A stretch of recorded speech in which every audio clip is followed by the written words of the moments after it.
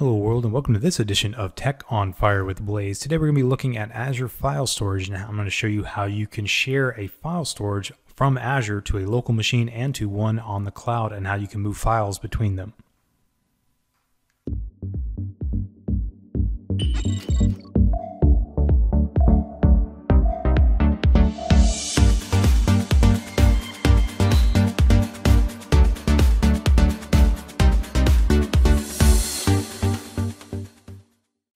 Today we're going to be talking about Azure File Storage. Now I just want to give you a brief overview of the features that it offers.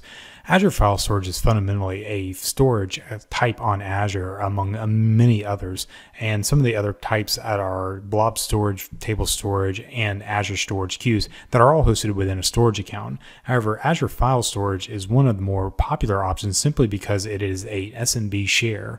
In other words, it's a drop-in replacement for anything that you could do with an SMB share, similar to what you would do if you had a file server on Windows. And with the SMB share, you can then take that SMB share and mount it inside of an Azure VM, or you can even mount it on premise. So I can create a file share up on Azure and then take some of the settings from that, and then on my local machine mount a drive and use that drive as if it were my Z drive in my local box, but all the files would be written up to Azure. Additionally, it supports Windows and Linux, so it doesn't matter if your VM is Windows or Linux, or if your on-premise box is Windows or Linux. You can still use the SMB share on either one of those platforms. Also, the data can be replicated across Azure regions.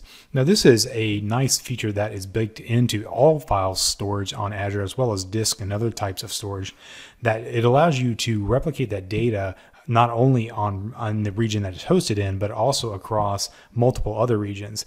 Any piece of data that's written to Azure is actually written 3 times within the given region, but you can also have zone redundant storage, which will replicate it across another availability zone on Azure, but you can also have geo-redundant storage, which will copy that same data across Azure regions as well.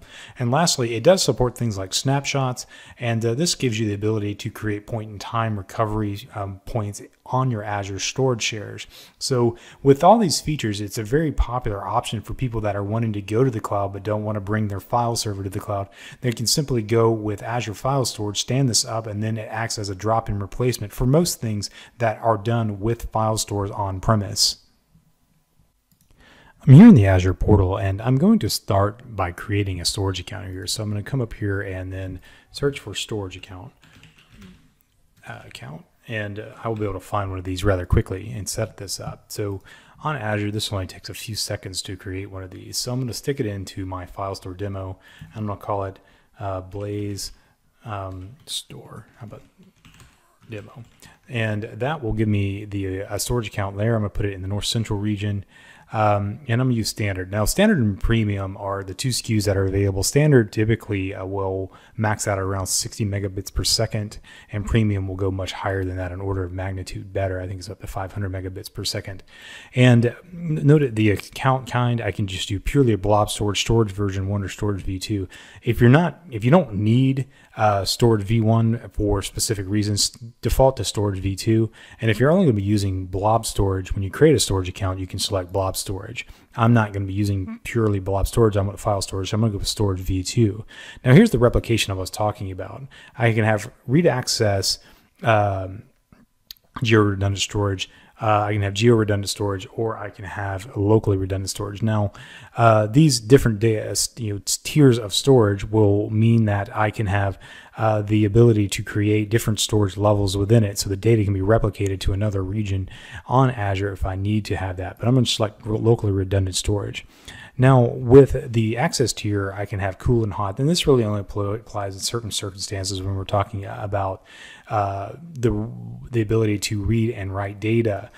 Cool and hot storage on Azure is basically a tier that allows me to store something at a reduced rate if I select cool, but it costs money to read that data back out of the store at a higher rate than if I'm just storing it and just leaving it there. That's why we call it cool storage. Hot, it doesn't infer that rate, but the actual cost of reading and of storing that data is higher per gigabyte than cool storage. So cool is really designed for more like backups or long-term storage, while hot is intended for more active storage that you're going to be reading and writing to more often. Next, I can select some things on the advanced. I can have Secure transfer required. I'm going to say yes to that. And then I can here open up all our selected networks. Now, within a given subscription, I can actually bind it to a network if I wanted to. But since I'm going to be opening this up to the world, in my demo, I'm going to select all networks here. And then I can have data protection. I can do blob soft deletes, and then I can do, but I'm not going to be using blobs or hierarchical namespaces for data lakes either. I'm just using file storage for this. We'll go into deeper dives into blob storage later on and talk about that in depth. And I can do tags if I want to. And once I have all this ready to go, I can go create, and my storage account will be created here momentarily. Okay, now it looks like my storage account is done. I'm going to go to resource. And inside of this, you can see underneath this overview that I have blobs, files, tables, and queues. Since I'm going to be dealing with files today, let's go ahead and select files.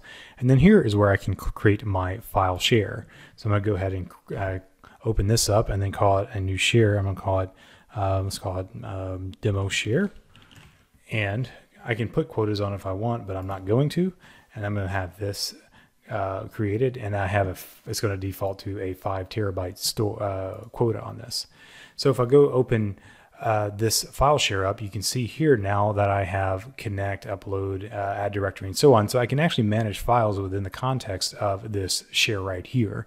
But if I want to connect to this, I can simply select connect, and you can see here I have the ability to connect it to Windows, Linux, and Mac OS if I so desire. So any one of these will allow me to give me the automation that I get to connect to this file share. So in the event of Windows, if I wanted to take this, I can open up PowerShell and run 2 commands or one of 2 commands, and then have this available on my machine. Now I'm going to take one of these commands and I'm going to run them inside of a command prompt. I'm going to select a different drive letter. I'm going to use T for my drive. I'm going to take this second command. I'm going to Alt Tab over to my command prompt here and paste this in and let this run. So if I go to T:, I should have a new drive available on my machine. So if I want to write a file to this, I can pop open Explorer and then come down to my demo share here. Let's go ahead and grab something out of my pictures, and let's say Nick PNG. I think it's just an icon, and then let's put this right here, and I can copy that up to Azure. And now let's go back over to the file share inside of the resource group, and let's see if the file is indeed there.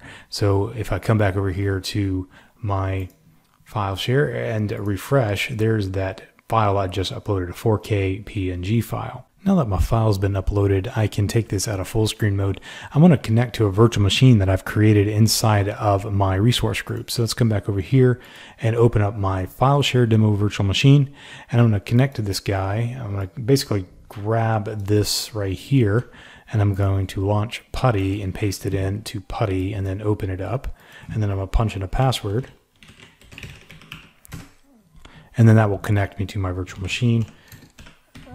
And then I'm going to get root access to that virtual machine. Now I can come over here and I can make this thing a little bit bigger if I need to, appearance, and then I can go over here and change my font size if I need to something so it'll show up on the recording, and then apply. That's a little easier to read. Now that I have this so we can read it, I'm going to run that Linux command that we saw earlier inside of my file store here. I'm going to go back to my file storage account, go to my files, open up demo share, and then I'm going to go to connect and then select Linux right here. Now basically this is just a string of commands that will mount this particular file share at this point on my root system, file system on my Linux box. So it's going to make a directory, run a couple commands, and then create some credentials for me on this virtual machine. So let's go ahead and paste these in, and then I can go over here and then do cd/mnt, and I should be able to see my file store already mounted right here.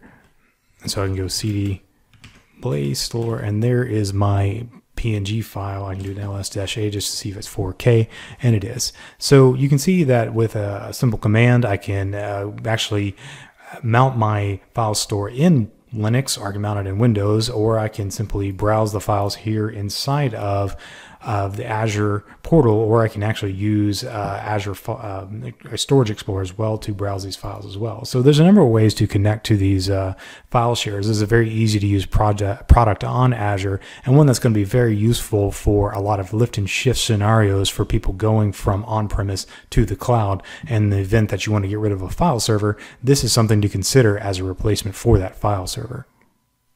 If you like this content, please consider visiting us online at www.wintellect.com, and there you can find about services that Wintellect offers, including training and consulting services. Also, please consider subscribing to this channel by clicking on the subscribe button and clicking the bell icon to get notifications when new content becomes available, and also comment down below. You can also follow me on Twitter at @TheOneMule, and also follow Wintellect on Twitter at WintellectNow or at Wintellect. We are constantly posting things about Azure-related technologies and things related to software development. You can also reach us by email at consulting@wintellect.com. Until next time, thank you.